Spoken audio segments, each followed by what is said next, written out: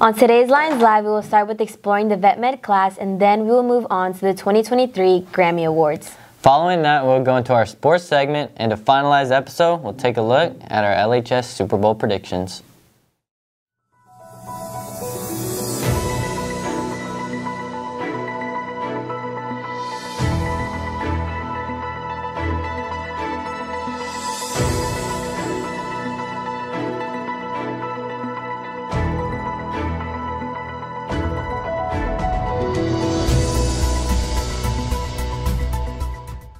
Welcome back to Lions Live. I'm Emily Alvarado. And I'm Braden Vickery. We'll kick this episode off by checking out the exciting happenings in the class of Vet Med with Aiden. He will be interviewing students who will explain what Vet Med is, the certifications you can earn, and what they do on a day-to-day basis. I'm headed out to the CTE building to check out one of the Vet Med classes taught by Miss Krebs. The Vet Med and Small Animal Management classes teach students about companion, livestock, and some exotic animal breeds. The classes prepare students for a career starting with dog grooming, to be certified vet assistants, or someday owning their own businesses. Let's go see what the students are doing today and talk with a few of them. I'm here today with Kyle Harrington. And can you tell me a little bit about this class? This class is equine science, and throughout the year we've learned a lot about horses, horse judging, and how to tell what horses are better than others. And now we've gone on to doing dogs. Can you explain to me what you're doing with the dogs here today? Today we're grooming dogs, which includes doing their nails, trimming their hair, and bathing them. I'm here today with Kira Flanoy. And I heard last semester y'all studied equine science. Can you explain that in a little bit more detail? We basically learned the anatomy of horses, how to give them proper medication and stuff like that. So I know this is animal science, but what's the next step after this class? Vet Med. What do you learn in Vet Med, and how would that prepare you for your future? They talk about different diseases that certain animals could have and how exactly you can treat them, and the different types of tools and everything that you use while you're, let's say, performing surgery or something, or just any medical thing with vet. It teaches you it. What's the most challenging part about this class? To be honest, the class is pretty easy. It just includes a lot of computer work anytime you're not grooming dogs. So a lot of it is online work, trying to get certifications in order to be allowed to do certain things. Okay, and so what are y'all doing different this semester? We'll be doing grooming dogs and how to take care of them and what steps we should do. Okay, and what is the most challenging part of this class to you? Horse judging. That's really hard. Is there any certifications involved with this class? And if there is, what are the different types of certifications? I assume there is, considering it is kind of like a career set thing. And even for this class, I could get a certification for this. So I assume that you could get a certification for this. Yeah. Well, if you like animals, this may be a class you should sign up for. Back to you, Braden and Emily. Thanks, Aiden, for shedding light on the world of Vet Med. Now, Victor will show us the 2023 Grammy Award winners. What's up, Lions? Today we're going to talk about the Grammys. More specifically, who won this year, and I'm excited to share it today. If you're living underneath a rock or you're just 60 years old, the Grammys are an annual event where the best artists in the world try to compete for an award. And today, we're going to announce the winners with you. First, we got Producer of the Year, non-classical. We got some good nominees like Metro Boomin and Hit Boy, but the winner was Jack Antonoff. Congrats, but Metro should have won this category. Moving on, we got Best Pop Solo Performance. There were some very popular songs in this category, but the winner was Flowers by Miley Cyrus. Not my cup of tea, honestly, but TikTok classic indeed. Next, we got Best Rock Album. I'm not a fan of this genre, but I know people who are. There's a good album like the Foo Fighters, that album was good. But the winner of this category was This Is Why. Congrats, I bet all the emo fans are happy. Following that, we got Best Alternative Music Album. There were really good albums in this category, like Lana Del Rey's, I'm not reading all that, and Gorillaz' Cracker Island respectively. But the winner of this category was Boy Genius's The Record.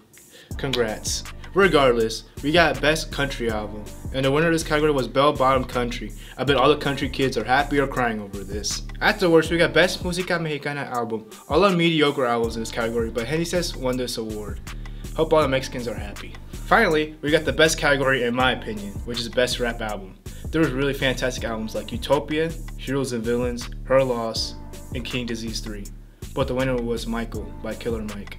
I'm surprised the Grammys chose Killer Mike, knowing that it sold 20K first week and Utopia sold over 500,000. It was streamed 3 billion times.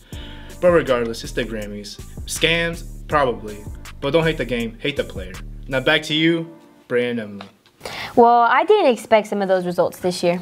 Neither did I. But now we'll catch up on our winter sports with Jaden and one of our upcoming reporters, Arado. Hello Lions, it's Jaden here with another update with the Lady Lions sports. Girls tennis has started out their season strong with Alexis and Alea Jisco winning first place in doubles on February 2nd. Despite facing the challenges and tough losses, the girls basketball team displayed strength and resilience throughout the season. Last Friday, on February 2nd, they celebrated their senior night to honor Shaylin Hill, Brianna Johnson, and Erica Miles. The girls powerlifting team went to their first meet at Hardin-Jefferson January 18th, placing second overall. Then February 1st, the Lady Lions had a home meet, placing second overall with Shelby Sandoval, Madison Allen, Jillian Patsy, and Ebony Mays placing first in their weight class. The Lady Lions soccer team had their first district game January 26th against Liberty, winning 10-0. Claire Wrighton was the player of the game, and the top scorer was Caitlin Shirley with 6 points. Lastly, the girls varsity soccer team beat Splendora with a score of 3-0. Come out and support our soccer teams this Friday at Huffman. Now on to Irada Robinson, who will be our future sports reporter. Hey, it's Erod here reporting on boys sports. Varsity boys basketball took a 74-50 win against the West Forest Gators on January 19th. Zycus Gardner had an 18-point game with 7 rebounds. Jaden Randolph had 15 points with 10 rebounds. What a win. On January 23rd, the boys took on the Liberty Panthers and got another win with the final score of 61-45. Points were gifted this game as Jaden Randolph had 24 and Zycus Gardner had 23. Way to go, boys. The wins kept coming after another game resulted in a 58-33 win over the Splendora Wildcats. They could not stop Jaden Randolph as he had 20 points and 20 rebounds. What a season he's having. On January 30th, the Lions' hot streak unfortunately came to an end as they took a loss to the Huffman Falcons. Despite the loss, there were still some good stats to spot. Terrence Gray had a 17-point game, as well for 12 for Tyrell Fagan. The boys went 3-1 during this 4-game streak. On February 2nd, the boys took a loss to the #1 team in the district, Hampshire Finette. The powerlifting team went to the Hardin-Jefferson meet on January 18th and took home first place in their meet. The boys had their second meet here at home as they ranked the competition and took home another first place finish. The following kids were named first place in their class: Jacob Ganzers, Enrique Tellez, Alex Perez, and Brady Ganzers. Way to go, boys, and keep up the good work. The guys fought hard at Liberty through a 24-hour rain delay as the boys soccer got a 5-0 win. Our very own Brady Vickery scored 1 of the 5 for the game. This was a big win as they kicked off district. And for boys tennis, doubles partners Gavin McFarland and Jack New had a successful trip to New Caney as they took home first place in doubles. That's all we have on boys sports. Back to you, Braden and Emily. Thank you for the update. As you can see, we have a lot going on in our athletics program. We will now move on to our last segment. This has been the talk of the week. Donnie and Jack will go in the halls and see the Super Bowl predictions we have here at LHS. What's up, guys? I'm Donnie. I'm Jack. And today we're going to be testing out people's Super Bowl knowledge. Today I'm here with Gavin McFarland. Do you have a favorite NFL team? Yes. Who are they? The Houston Texans. Name 3 people. Jalen Petrie, CJ Stroud, Nico Collins. Valid. Who's in the Super Bowl this year? It's the San Francisco 49ers and the Kansas City Chiefs. Who do you think is going to win this year? Let's go Niners. Score? 35-28. All right, valid. I'm here with Josie. Josie. Do you watch football? A little bit. Okay, what does NFL stand for? National Football League. Can you name 3 NFL teams? The Cowboys, the Chiefs, the Patriots. Can you name any players on those teams? Dak Prescott, CeeDee Lamb, Patrick Mahomes, Travis Kelce, Isaiah Pacheco, I don't know. Speaking of Travis Kelce, who is he dating? T-Swift. And are you a Swiftie? A little bit. Okay, and who's playing in the Super Bowl this year? The 49ers and the Chiefs. Who you got? The Chiefs. The Chiefs. Because of Taylor Swift? No. Okay. Thanks. Today I'm here with Maya Giannis. Who is your favorite team? The Eagles. What are their colors? Green, white, and black. Can you name 3 people on the team? Kelsey. Okay. Jalen Hurts. There you go. And then Brown. Okay, that's valid. We'll take it. All right, who's in the Super Bowl this year? The 49ers and the Chiefs. Do you have a score prediction? I think the 49ers are going to win 17-15. There you go. You heard it here first. All right, I'm here with Maddie? Maddie. Do you watch football? No. Well, during football season, yes, because I'm a cheerleader, but What about NFL season? no. Can you tell me what NFL stands for? National Football League? Okay. And can you name an NFL team? The Broncos, I think. They're Broncos, yeah. Okay, can you name a player on the Broncos? That's stretching it. Wait, I know the Texans, J.J. Watt. Yeah, JJ. Yeah, he plays for the Broncos. I said the Texans. I changed it. He's retired. It's all right though. And you know who's in the Super Bowl? The Chiefs. And who? Don't know. 49ers. Hey, okay. And who do you think's gonna win? Chiefs, because of Patrick Mahomes. And do you know who Travis Kelce is? Yeah, that's Taylor Swift's something. Yeah. Okay. Are you a Swiftie? No. Okay.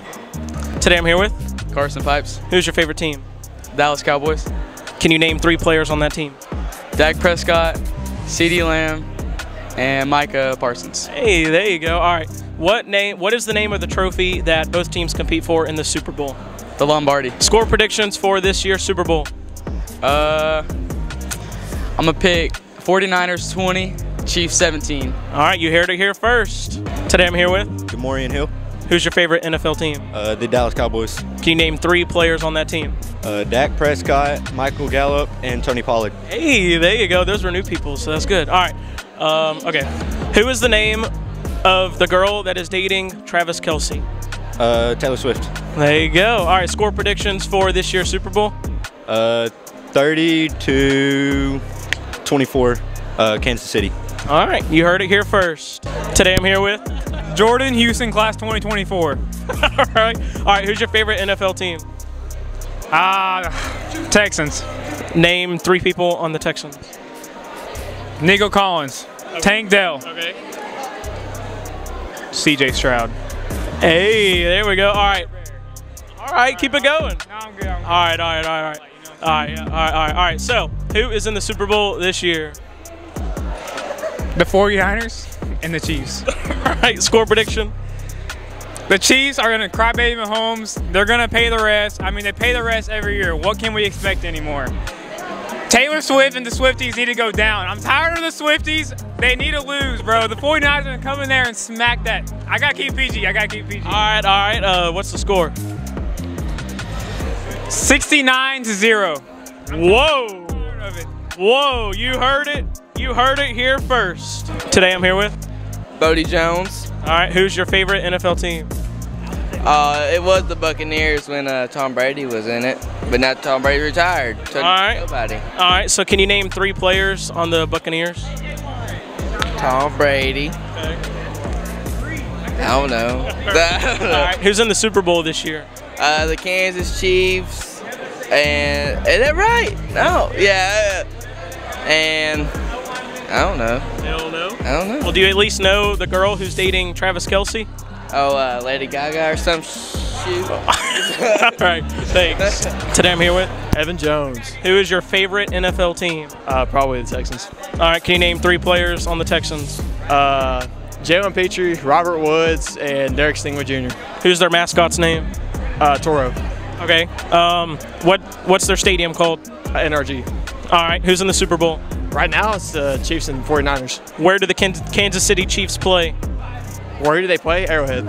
All right, where do the 49ers play? Honestly, couldn't tell you where. I couldn't tell you either. They're kind of irrelevant, so whatever. All right, score prediction? 35. Say 35-28, 49ers. All right. Do you know where the Super Bowl was played this year? That was is it in Vegas? It is in Vegas. There you go. Good job. Thank you. There was one too many Swifties and a wide range of Super Bowl predictions. Back to you, Brayden and Emily. Well, I predict the 49ers will win. What do you think?